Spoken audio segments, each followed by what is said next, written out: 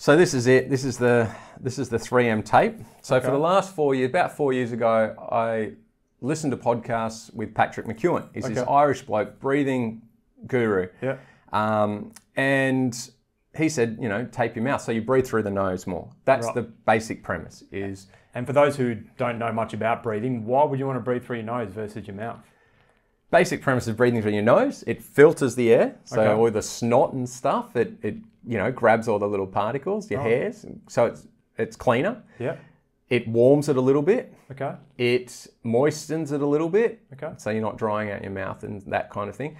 And you're getting that little bit more nitric oxide. Okay. Just because you're getting, you're retaining a little bit more of the air in the passageways. Whereas when you breathe through the throat and your mouth, you are losing more CO2, which you don't want to do. So you actually want to retain CO2 day to day. Like when you're sitting around, when you're doing everything, you want to actually retain CO2 because more CO2 will help your body adapt to, like I said, CO2 and oxygen connect, they exchange in the mitochondria, they travel in the blood together, they exchange in the lungs together.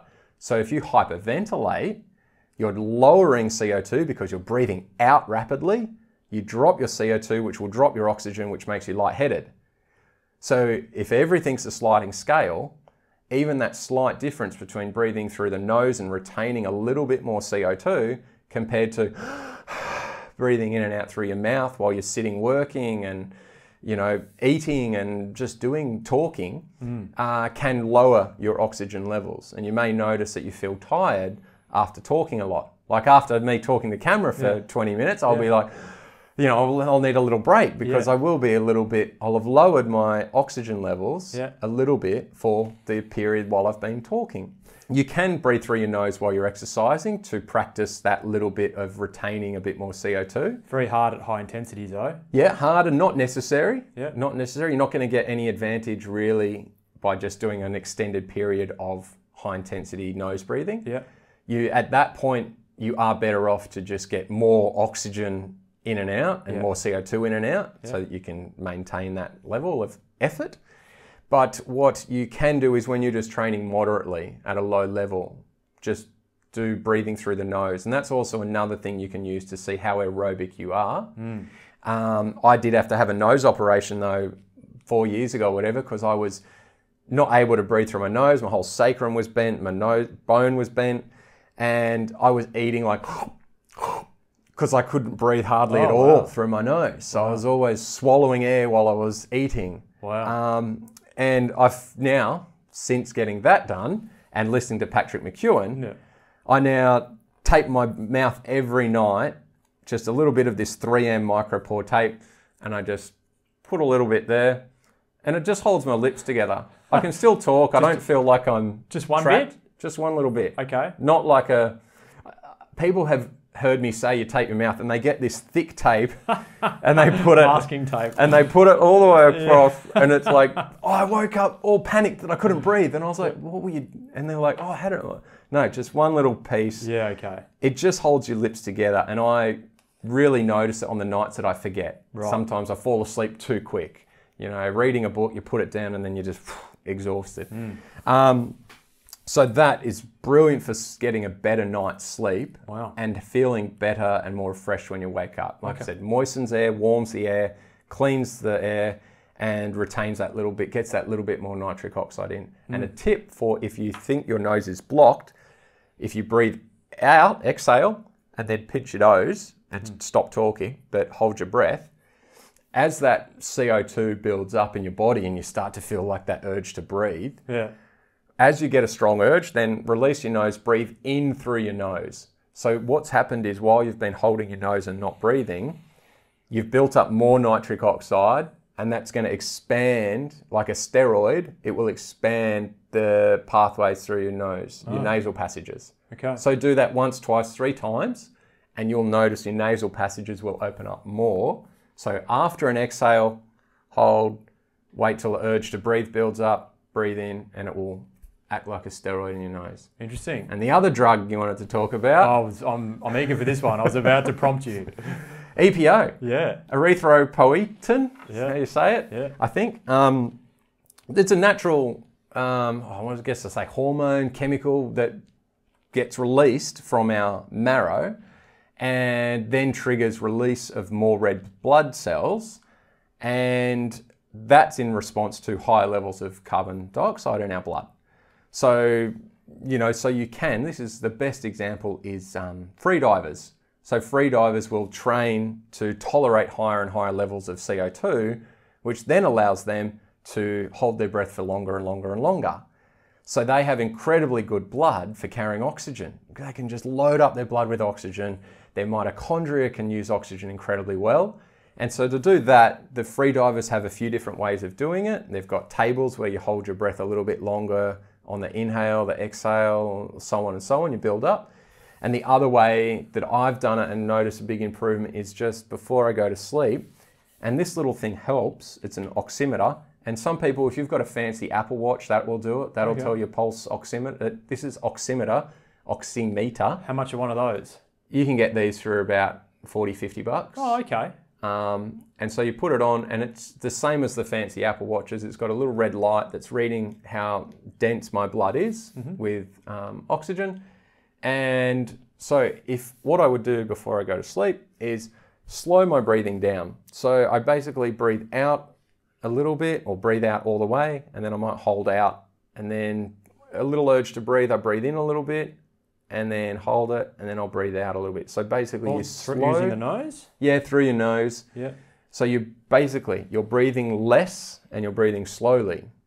And you'll get to a point where you'll feel your diaphragm start to trigger a little bit, which is CO2 saying, I want to, breathe. I want to get rid of this CO2. What's the trigger feeling? Is there a sensation? That convulsion of if you're underwater, if you've been underwater and you're like held under by a wave, or if you just sit here and hold your breath, you'll get that I want to breathe. Yeah. You don't want to get to the point where you're tense. No. And your brain and body need to be relaxed while you do it. You just go to a point where there's a slight feeling of, I want to breathe, and then hold that, and you may just start out with a minute or two, and you may end up doing it for 3, 4, 5 minutes.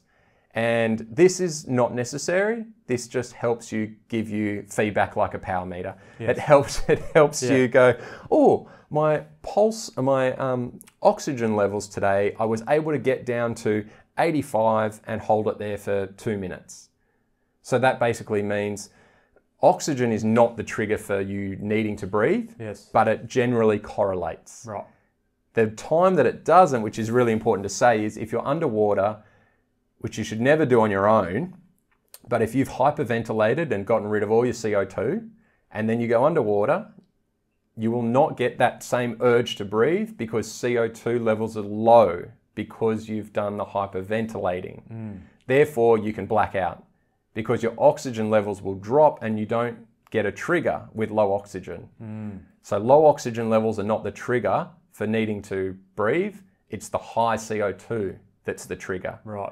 So do not hyperventilate and then go underwater. No. Because you will black out, and people do this fairly regularly around the world, that then they die and drown because they were in a pool without people watching, and it's just tragedy that they don't get that trigger to breathe and they don't know that they're needing to get back up for air. No. So free divers happens regularly. Wow. And people just trying to go in their backyard pool and how many laps they can do. Yeah, don't do it. Yeah. That's a massive warning. Yeah. So what you do here is in the evenings, 5 minutes every single night? Yep, I did it. Last time I did it when I had fatigue and I was feeling very lactic very early on, like my heart rate was very low and I would feel lactic at like 110 heart rate. After 2 weeks of doing this, just felt way better. Right. In the pool now, I can breathe way less than I ever have in my life. Yeah. Because of doing more work with my breath. So I breathe every 4 or 5 or 6, as opposed to breathing every 2. Yeah. And breathing every 2 in the pool can also make you hyperventilate and limit your performance as well if you've got a fast stroke. Yes. So do you know what actual impact it's had? Have you had blood tests like before and after doing this technique? No, I haven't had red blood cell tests before and after doing this. Right, okay. So how do we know it's like EPO? You know it's like EPO because you will feel that your heart rate will be able to go higher without feeling lactic. Right. You will be more aerobic for longer because your blood is healthier. Your blood can carry more CO2 and more oxygen. Right. Your breathing will be not as rushed. You'll be able to control it.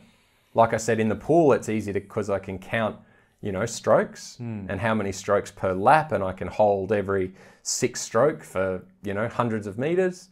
Those kinds of things are easy if you're a swimmer. But otherwise, it would be more heart rate and breathing, or heart rate and lactate kind of feelings. But if you're already super fit, you may not notice much difference because your blood's already really good. Yes.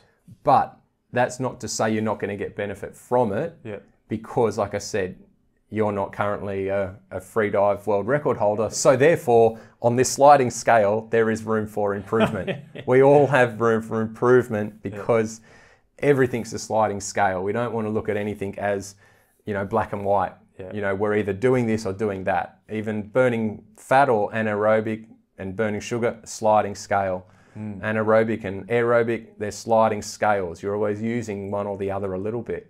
Like you've said, you're always producing a little bit of lactate, even when you're aerobic, but it's just a small amount that you can get rid of as you go.